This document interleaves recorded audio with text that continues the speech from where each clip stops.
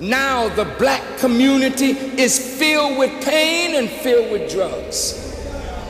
Filled with pain and no power, now filled with guns. Mao Zedong said, power grows out of the barrel of a gun. So when you put a gun in a powerless young black man's hands, he got his hand on something now that gives him power.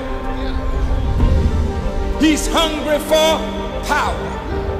The nature that the Bible said God created him in, God gave him in the beginning power. But the white man took away from you power. Now you're trying to get it back, but you don't know how. So they sell you a gun.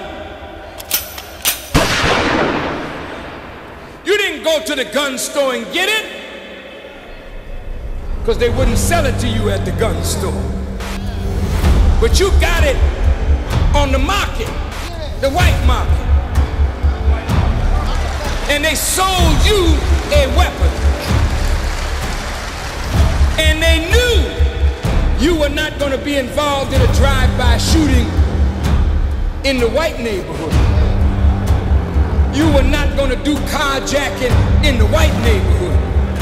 They know that the more guns they put in your hand, you would begin to terrorize your own neighborhood. So it's guns and drugs and jobless men.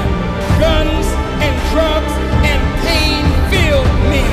Guns and drugs and bitter, frustrated men.